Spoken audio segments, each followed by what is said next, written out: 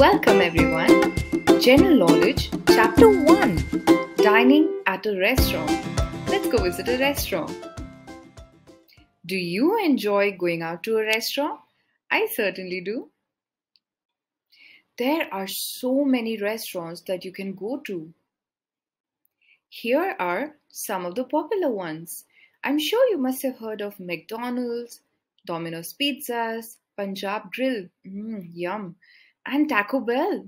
Oh, even Yo China.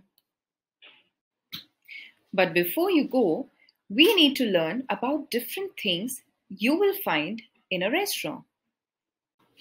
When you go to a restaurant, the waiter would give you a menu. The menu is where you will find the choices of food.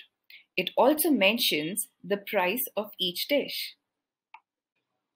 A fork is a utensil you can use to eat foods like noodles, pasta, pizza, vegetables, cutlets, and much more.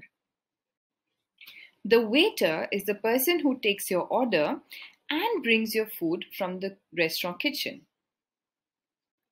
You can use a spoon to eat soup or a fruit. On your table, you will find a napkin. You can use it to wipe your hands and face. The chef is the person in the kitchen who makes all your food. He takes a lot of effort and makes sure you love your food.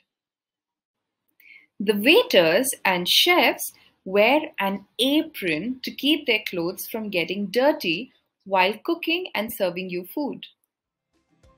That is all for today, kids.